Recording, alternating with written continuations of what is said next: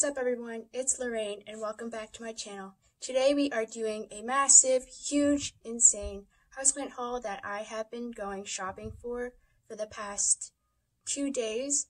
I kind of justify this because I submitted my application for dental school, so yay me.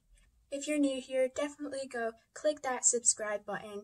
It means so much to me receiving all your support from the plant community, and I can't wait to make some more videos about this. So let's get to it. The first plant is one of my absolutely favorite plants that I've ever bought this week. And this one has been on my wish list for so long after I've gotten so into Hoyas. I really love their succulent-like texture and these leaves that are so beautiful. So here it is. It is the Hoya carrii, variegated marginata. So this plant is just absolutely stunning. As you can see, there's about 1, 2, 3, 4, 5, 6, 7, 8. There's 10 leaves, and this is the small leaf that's coming out, and there's 2 at the top here. From my understanding, Hoyas like to dry out completely before watering, so make sure that you stick your finger in and to see if it's doing well. Hoyas like these, especially the marginata ones, tend to be very slow. I will be definitely keeping this by my work desk, and seeing how this plant grows, I've understood that it does grow pretty slowly, especially the marginata variegata kind. So if you have any care tips, please let me know and comment down below. The next plant we have here is this Swedish variegated ivy. It is such a stunner. As you can see, these white tips on the ends of the leaves, and look how luscious and full this plant is. So this was actually in one of the sales. It was get 2 plants and buy 1 free, so it actually came out to $1.50, which is an amazing deal. So from my understanding, this plant likes to be heat tolerant. It's adaptable to the house, so I would probably pot this up into a clay pot and see how it does indoors. And it says deadheading is not necessary. It likes full sun, part sun, and full shade, which is very, very nice for indoors. And I just love how these leaves are so unique to any type of ivy I've seen. This next plant was also included in the buy 2 and get 1 free special. It is this absolutely stunning little plant, and I really love the dark purple foliage, and as you can see, the shape is unlike any others. It's almost like a Canadian leaf, but more protruding on some of the sides, which is very stunning. I believe this might be an outdoor plant. It could be for bedding or something that's a filler plant when you put them in large decorated pots. So please let me know if you know what this is called. It's absolutely stunning, and the new leaves come out as this light green shade and then somehow turns into this very dark purple. Next on this list is something called the vine.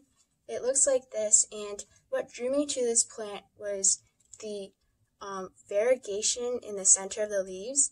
It's quite subtle, but also very stunning if you look very close to it. Wow, that's beautiful. So this vine, it's trailing, it's got long stems that are covered with broad, oval, variegated, or solid green leaves, and it does have these lavender flowers that do bloom in the spring, so I'm happy to see what this will look like. And these are excellent trailers for hanging baskets and containers, as well as ground coverings. But what I'm thinking of doing is repotting this into a circular pot and hanging it by my windowsill. I just love these trailing little pieces that come out, and it does have a lot of new growth from the center of the soil. So I am happy to see what this looks like, and if you have any experience with this, please let me know. And here we have this unknown plant. What drew me to it was the undersides of the leaves is pink and purple, so it is variegated. What I believe this plant is called is Anacomporosis rufescens variegata, but I am not sure if this is exactly what it's called. This is a succulent, so it does like to dry up between waterings, and ever since I got it, I received it in a 3.5-inch pot, but placed it in a bigger pot like this, and it grew the next day like 50% larger. I'm not kidding. And I was just so surprised. It grew like in width and height. So this is such a stunner if you're a beginning for succulents. I do recommend this one. So the next plant we have here is this beautiful Ripsalis. As you can see, it's almost got like this branching, like almost like a pine cone tree that's unique and something I've never seen before. It's usually for the Ripsalis genus. I've seen them almost more like a bush, but this one seems to be all the sticks seem to be growing upwards. What I really liked about this plant is its epiphytic flowering, and it's also in the cactus family, so you do not need to water as much as some of the other plants. It likes to dry in between waterings and can tolerate some dry periods if that's in your environment. And it's also called a mistletoe cactus because of these little ball flowers that grow out and bloom into this beautiful white and very spring-like flower. And here we have another succulent. This was also $3.99 like the last one, and it does have these flower spikes that are coming out on the tops of each stalk. I do not know what this is called, but it did remind me of the Buddhist temple that some of the other YouTubers have been talking about, but I don't believe this is what it is. I just really liked how these leaves were very thick and unique to any other succulent I have. Next off in the haul is this thing. It is called a lemon cypress. So it says touch the foliage and smell the fragrance. And it does smell like almost like this synthetic lemon. I'm not sure how to describe it, but it is just absolutely stunning. It says it receives full sun or to partial shade, water regularly, fertilize every now and then, and prune to maintain this dwarf habit and promote new growth. Lemon scented, must keep frost free. This is such a cool plant. I really like this lime green texture to it, and it is so soft when you touch it. Yeah, so these are all the new growth tips, and it seems to be doing really happy in my environment. I keep it on top of my piano for decoration, and it seems to be doing really well. Next on this list is known as the Tradescantia Nunuk, and my mother bought this for me, and it has this purple variegation between the green striping, and the underside of the leaves is also purple like the other Tradescantias that we regularly see at the big box stores and the grocery stores. So this is a relatively new cross, and it has it was created from 2 cross-pollinations of seedlings of the Tradescantia albiflora. It's patented plant in the United States. So this plant was first developed in the Netherlands in 2012, and through plant breeding, it says that we get impressive flowers with highly dependable performance. I've never seen flowers of this plant, and I'm excited to see what it looks like. It does have 4 stalks, and maybe I'll cut it down to make some more, but we'll have to see how that goes. Here we have an outdoor plant. It is a canna. This is yellow form. You can see that it is developing buds that are about to bloom soon, and there are 3 stalks in here. this was such a great deal for buying a plant because it was $1.99 at my local nursery called Colasantes Tropical Farms.